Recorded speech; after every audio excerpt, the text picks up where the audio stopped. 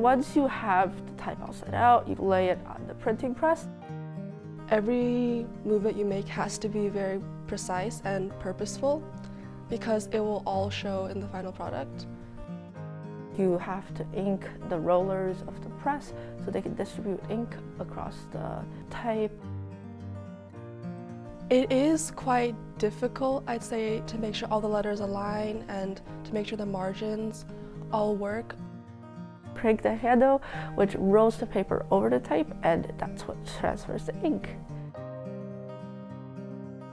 You take the paper out, you look at what you did, and you're like, wow, like this is real, like this is a work of art.